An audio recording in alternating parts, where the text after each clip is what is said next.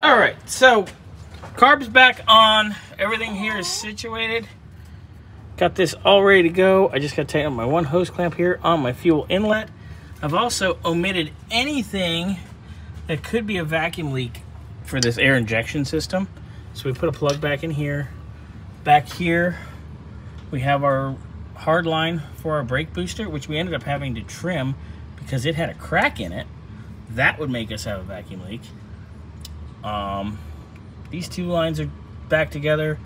We have our PCV plumbed into the block here now.